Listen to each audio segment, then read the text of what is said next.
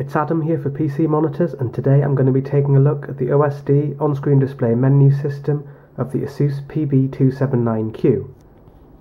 The menu system is controlled by clicky buttons on the rear of the bottom bezel, and you can see that once you press a button, everything's labelled up quite nicely so you know what everything does, and there are also little blobs painted onto the front of the bezel so you know about the spacing of the buttons, and you can sort of feel your way around.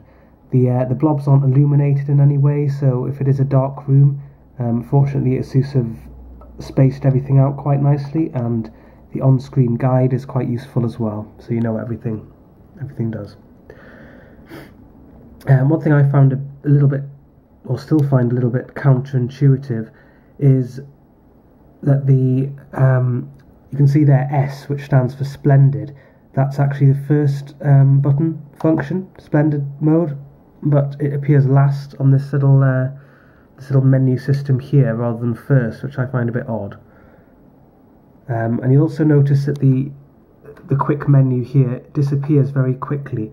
That's despite the fact I've got the OSD timeout period set to as high as it'll go for the main menu. So you can't actually stop that happening, and you have to be quite quick when you're navigating through this system. But of course, once you're used to it, it's not really a problem, but for actually videoing this, it's a bit of a pain, to be honest. So I'll just quite quickly go through this. So the first button there, S, Splendid, as I've already said, allows you to select one of the Splendid presets. You can very quickly cycle through them. You can see it activates each Splendid preset very quickly.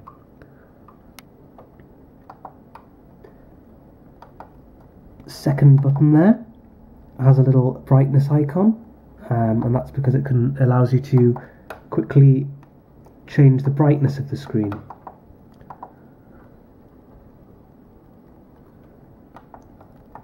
Third button along is simply an exit button.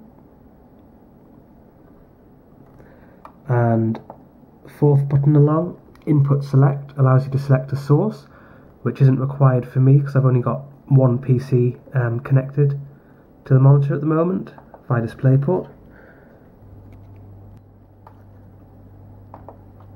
Next you've got this little grid icon there, which is Quick Fit, or Quick Fit Virtual Scale, which is an ASUS specific feature, and that allows you to put an alignment grid or a specific paper size grid on the screen.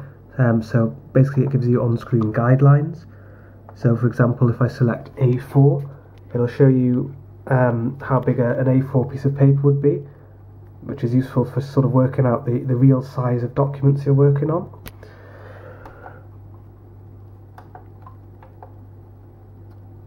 And finally there's Menu, which allows you to go into the main OSD menu of the monitor. Now I'm just going to reduce the brightness a little bit, because otherwise the menu system is going to be a bit bleached out and you won't be able to see it properly on the video. So again, the first function there is Splendid. It just allows you to select a Splendid mode. Next there's Colour, which allows you to change things like the brightness, the contrast, saturation, colour temperature and skin tone. You can see that saturation is actually greyed out, and so is skin tone. That's because certain features are only available on certain Splendid presets, and specific features that are available on specific presets are mentioned in the calibration section of the review. The colour temperature function does exactly what it says on the tin. It's set to user mode by default, which allows you to configure the red, green and blue colour channels manually. They're set to 100 by default, but I've lowered them slightly as per the test settings of the review. You can also, if you prefer, select one of the presets, for example warm, normal or cool. Next there's the image menu, and that allows you to change things like the sharpness of the monitor and the aspect control. You can see again that some things are greyed out. That's because they're not available in the specific preset mode that I'm using here. But the trace free is the pixel overdrive feature of the monitor, the grey to grey acceleration, so you can control how much grey to grey acceleration the monitor is using, and you can set that anywhere between 0 and 100 in increments of 20, so that's quite good flexibility ASUS gives you there. There's also a vivid pixel feature, which basically enhances increases the sharpness and slightly boosts the saturation of the image. That's actually set to 25 by default.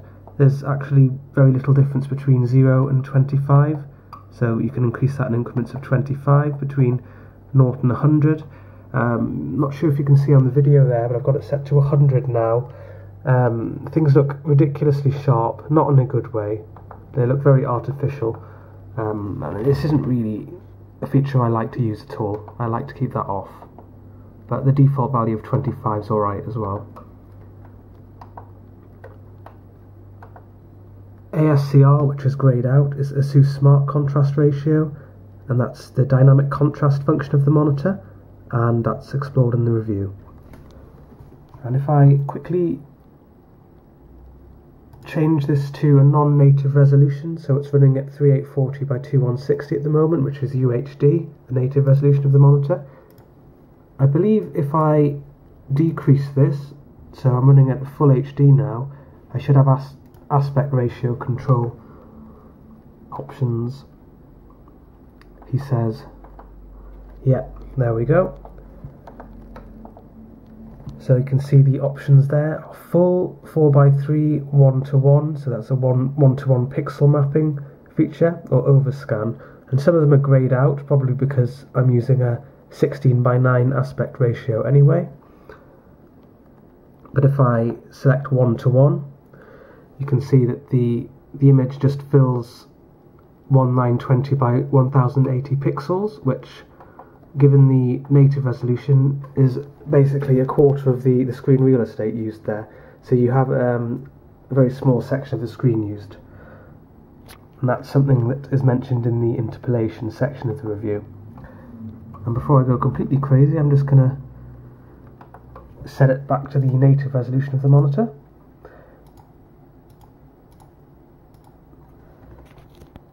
There we go.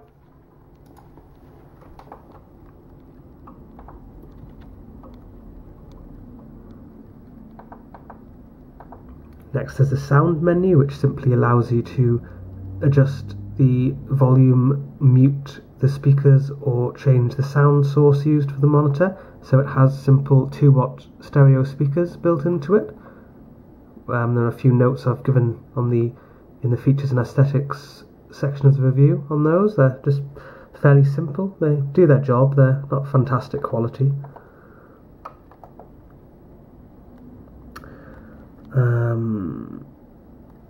I have absolutely no idea what any of this means. Very interesting. Maybe someone else can enlighten me.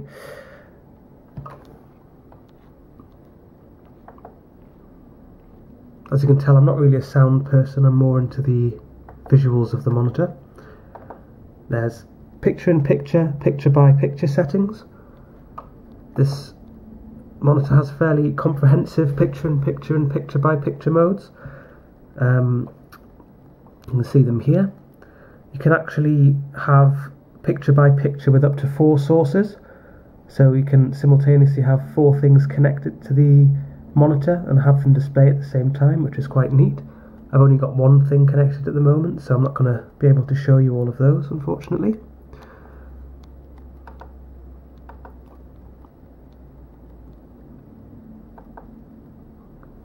Next there's input select, which again allows you to select the input of the monitor.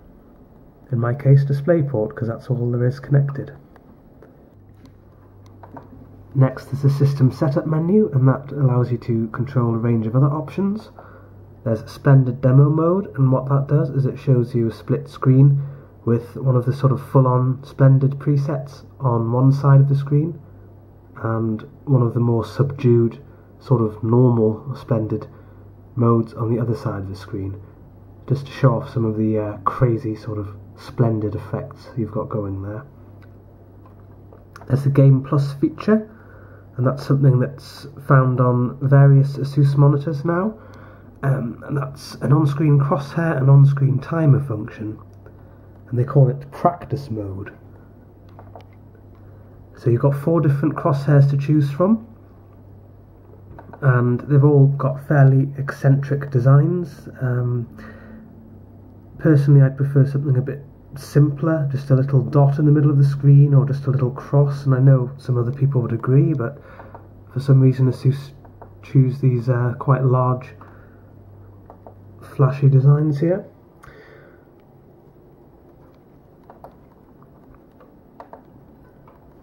There's also an on-screen timer, and that gives you a countdown in minutes. So you can have 30 minutes, 40 minutes, 50 minutes, 60 or 90. So if you activate that, you can also select the position it's displayed on the screen. So you can have the top left, the left central region, or the bottom left. And you can see there that the timer, it's sort of kind of faded, semi-transparent thing there, so it's not massively distracting when you're playing the game, but it does at least remind you of the time, how long you've been playing for. And of course in some games it's sort of a tactical thing to know how long you've been doing something for. Not a feature I personally use, but it's nice to have it there anyway.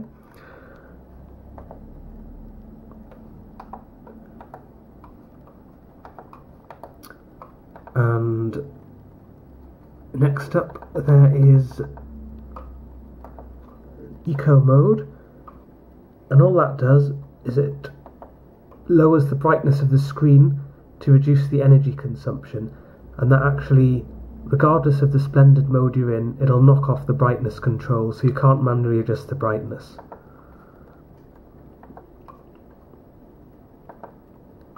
There's also a separate sub-menu here, OSD Setup, and that allows you to change things like the OSD timeout.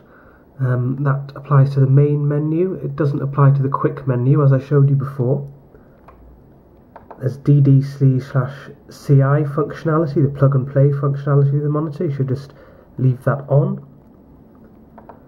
And you can set the transparency of the OSD, so you can have it completely opaque if you prefer, or you can have it even more transparent, practically invisible in this setting. I'm quite happy with the default of 20 myself. There's DisplayPort Stream, and by default this is actually set to DP 1.1, and that's simply for compatibility reasons, because systems that support DP 1.2 will also support DP 1.1. Backwards compatibility is an important feature of DisplayPort, whereas not all systems do support DP 1.2. So one thing I mentioned in the calibration section of the review is if you do have a graphics card with DP 1.2, you will want to select that in the DisplayPort Stream option.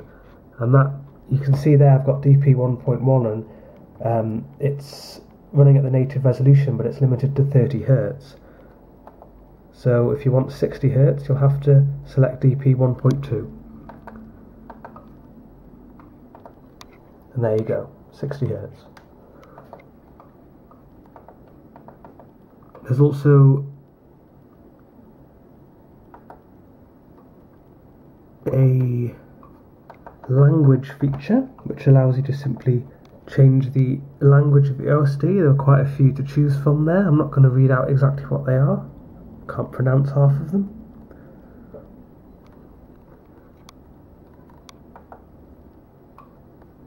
And there is more, which just reminds you that there's another page with some further options if you scroll down.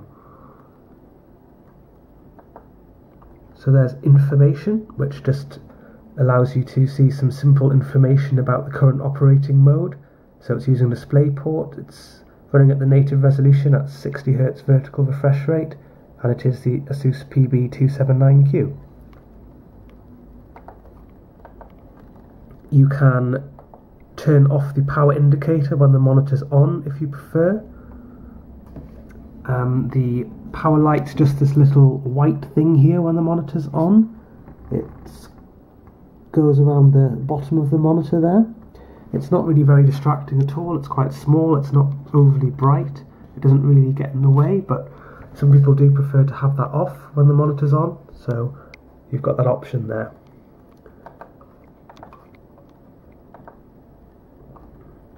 There's also the option to lock the power key so someone can't turn off the monitor if you don't want them to.